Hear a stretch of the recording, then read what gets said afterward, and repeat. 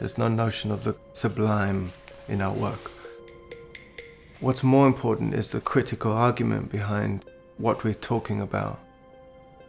No matter how much we delve into the mechanics and the morality of photography, and no matter how much we try to kind of deconstruct the image, I think there's still a part of us that believes in photography and believes in the kind of magic of it. And there's a kind of childish wonder about a photograph when it gets taken and then you look at it.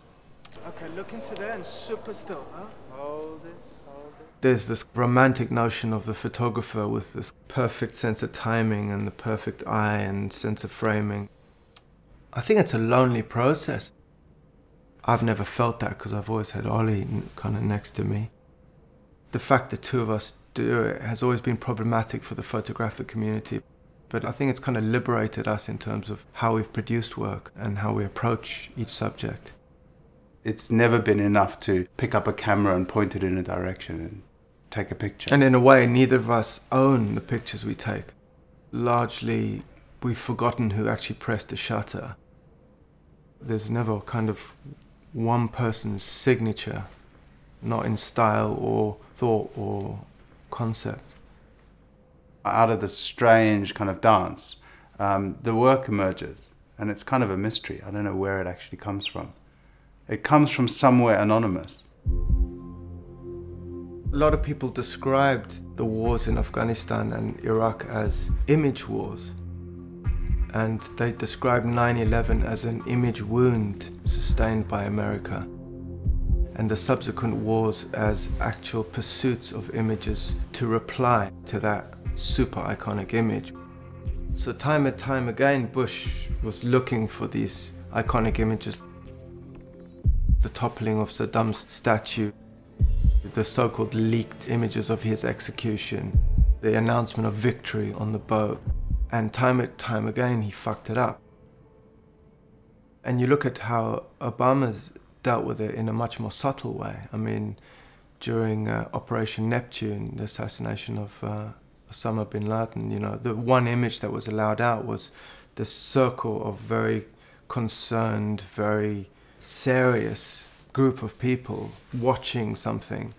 And it was the kind of inverse of that iconic image, but it was as choreographed. And it's functioned incredibly well to give this kind of benign, very clean image of the so-called war on terror. And in fact, you have to sign a form saying you can't photograph any wounded soldiers, dead soldiers, any evidence of enemy fire, I mean, any evidence of war, essentially. We were on the front line of the war in Afghanistan with the British Army, and you realize that your role there is unclear, and sometimes you're seen as a documentarian, other times you're there to take confession. We were wondering, how can we somehow be subversive in this relationship? And so we took a camera and we took photographs. And at the end of each day, the army would check through our pictures and they would delete ones that they didn't like.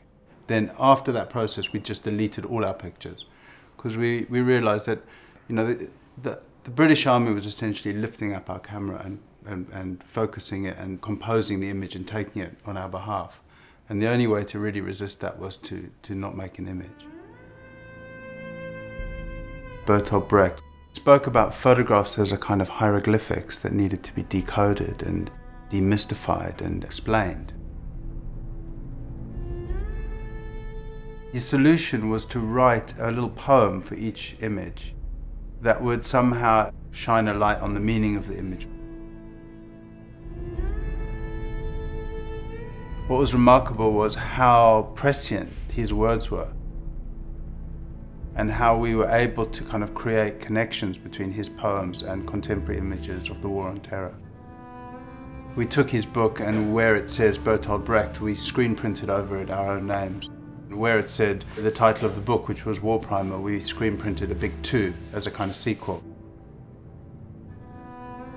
Whereas Brecht looked at World War II, we took the parameters of our analysis as the so-called war on terror, beginning with 9/11 and ending with the assassination of bin Laden. If Brecht had been operating today, he would be on the internet looking at YouTube videos. So all of the images in War Primer 2 were screen grabs from video. The last image in the war primer, we've actually just put a red square. It's there to stand in for an image that we know exists, but we've never seen it. And it's the photograph taken during the assassination of Osama bin Laden. And we know what this picture looks like. Soldiers that were on Operation Neptune have described how when they had his body lying on the ground, they needed to identify him. And it was known that he was 6'4" tall. He was a really tall man. And they wanted to measure him and make sure that it was the right guy. But nobody had brought a tape measure. So one of the soldiers, who was exactly 6'2", lay down next to the body, and they took this photograph. And that photograph exists, but we're never going to see it. It was a very shrewd move on the part of the Obama administration to withhold that image. I'm sure that image will one day kind of leak out, because images are quite hard to control, you know, and they get read in different ways, and it's very, very hard to keep them kind of boxed in. So hopefully one day we can paste over that red square. The truth is that we're not that interested in photography. You know, we're more interested in the world than in the art world. The end photograph has always felt so kind of pathetic in relation to the experience of making it. We were invited into Arafat's compound to take a kind of official portrait of him, and it was just weeks before he died. The security, knowing where we had been, kind of x-rayed our 5x4 film 30 to 40 times, trying to actually damage the film. And when we got back, this rather lousy image of Arafat did have a band of yellow running through it, which was the x-ray damage. At first, we were dismayed that they had managed to damage it, and we only quite soon after realized that the damage was much more interesting than the actual image. It opened up a universe to us, because until then we had thought of photography in terms of a kind of sealed moment. I mean, it's 125th of a second. It's sealed, it's bound, that's what it is. And suddenly the life expectancy and the way this kind of photograph could communicate opened up, and in fact the Israeli Defense Force managed to kind of write onto this image.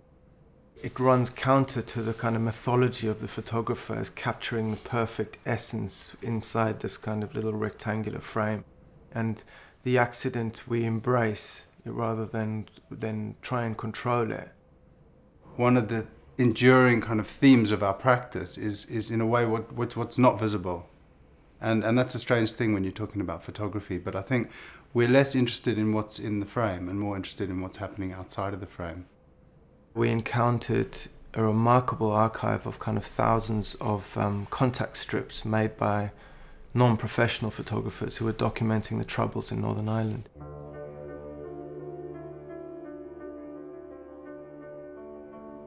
We noticed that a lot of the images had been obscured and crossed out, and some had even been cut out. This archive had been open to the public, and people were quite paranoid about being photographed. People were allowed to come in and look at the archive and actually remove themselves. It was a very symbolic act, because actually the negatives were still there. We started just thinking, how much information does there need to be in a photograph for it to constitute a piece of evidence? Very often what these archivists used was a circular sticker to make a selection.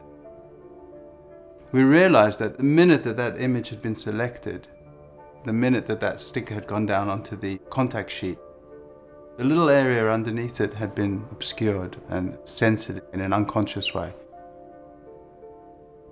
And we spent a few weeks going back into the archive and finding the negatives and trying to print that little area under the sticker. As mundane as it sounds, that little area of that tiny image had been hidden for 30 years. The result is a kind of framing that is not under our control. This 35mm kind of proportioned rectangle has come to mean some kind of truth, but in fact everything else outside of that is ignored, and that's what we're really interested in. We learnt about photography not by taking pictures, but by looking at them and looking at the way they intersected with words. Often words are used as a kind of prop to somehow contextualize an image. And I think that's one of the themes that emerges in our book, The Holy Bible. We've always been really preoccupied with the relationship between photography and violence and human suffering. And why is it that violent images are somehow more repellent than violent words? If you sit down and actually read the text, you see that God emerges through violence and through catastrophe, and that's his mode of speaking. God chooses his people. He then lays down a series of laws, and then if you break the laws, there are a series of punishments. And the state functions much in the same way. So you see the emergence of modern governance, in a sense. We've placed the picture on the page, and then we've underlined certain elements of the text. The intention is that the text somehow alludes to a way of reading the image. People say, God, that these images are really difficult to look at. I don't know if you've tried reading the Bible, but some of those passages are really difficult to get through because they're so hideously violent. It reinvigorated, at least for me, a book that I grew up reading every day. My king, my holy hill, my son. But I thought was dormant for me. I thought it had no meaning. It was kind of amazing to re-explore that relationship as an adult as opposed to just a child who's been given this as kind of propaganda in a way. My soul, my darling, my brethren, my praise. We were drawn to a phrase, and it came to pass. It alludes to something quite magical. And we wanted to find one thing, one way of kind of illustrating that phrase. And we found one collection, which was magic tricks. We loved those images, and they felt like the kind of antidote to the extreme violence that we were also selecting. When you make a book, you're composing something that has a pace. It's kind of musical, it's a score. And I think it needed that. It needed that kind of lightness in between. So it's kind of lulls you into something and then suddenly jolts you out of it. So it's almost to make you aware that you're looking at a choreographed image. That images are all fiction, even if they're showing a dead child or a wounded body or a magic trick. They're all the same, the fictional. It's to alert you to the danger of an image and the risk of being kind of seduced by it. The source of all the images in the Bible, called the Archive of Modern Conflict. They have spent better part of 30 years compiling just a remarkable warehouse of images around the kind of untold, unofficial version of conflict. For instance, they have the largest collection of Nazi soldiers' private photo albums in which you see very intimate moments between young men kissing their wives goodbye, kissing their children goodbye. Or they would have a dinner party in a ghetto in Poland moments before everybody was shipped off to Auschwitz. It's kind of the history that we're not allowed to think about, or we've never been told. And no Jewish archive wanted to buy this work because it just didn't fit into a narrative that we all need to kind of believe in. The Bible is kind of like common property. Everybody feels that they sort of own a piece of it. We expected much more of an uproar, and there's been surprisingly little. Maybe nobody's been burning it. It hasn't got to the Midwest yet, maybe. Let's see what happens after this prize, right? I mean, don't know. Don't give our address away. One of the things that we both feel compelled to do is to talk about what we do. And that's kind of a part of our practice, like talking about it. Maybe we talk too much about it. It kind of takes the mystery out of the work, and I hope there is a little bit of mystery, that it's not so kind of, resolved and clear and neat, because there's something disturbing about projects like that. I think we say too much, Yeah. and I think if we could redo a lot of those interviews that we've done, I would just say less.